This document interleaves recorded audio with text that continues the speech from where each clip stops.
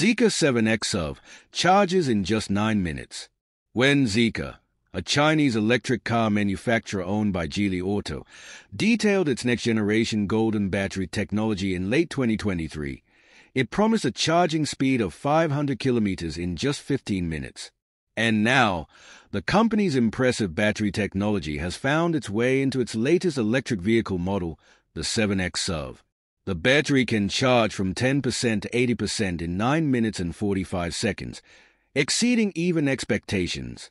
Kyle Connor, host of the YouTube channel Out of Spec Reviews, recently shared his review of the 7X SUV. Connor says he drained the 75 kilowatt-hours lithium iron phosphate LFP battery all the way to zero before charging it.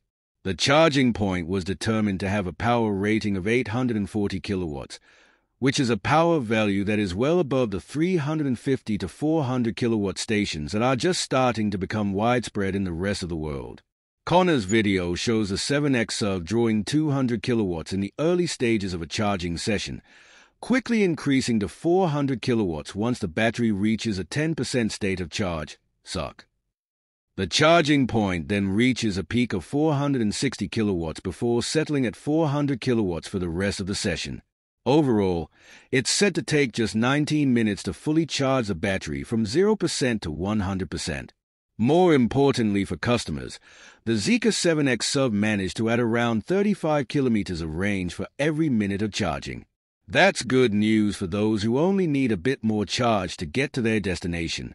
In theory, it would add 135 kilometers with just a 4-minute charge. Part of what's allowed Zeekr to achieve this is its impressive fast-charging network.